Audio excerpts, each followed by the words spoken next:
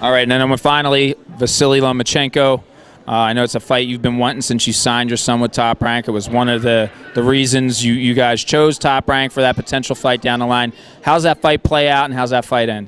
Well, I think that's the fight that's going to make my son a pay-per-view star.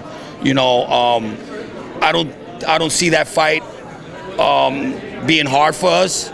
You know, he's just a one-dimensional fighter. He fights forward, side to side. You know, nobody has tested Lomachenko, and all you got to do is just push this guy back. You know, he ain't got nothing special in him. He doesn't have that power that my son has, and that's going to play a big role in the fight.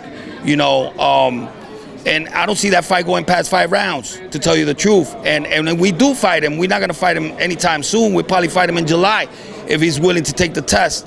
But I doubt it, you know what I'm saying? I really doubt that Lomachenko's going to, you know, come and try to fight my son, because he's not going to be remembered for those 2 gold medals that they gave him in the amateurs. He's going to be remembered for the, you know, for the ass kicking my son is going to give him.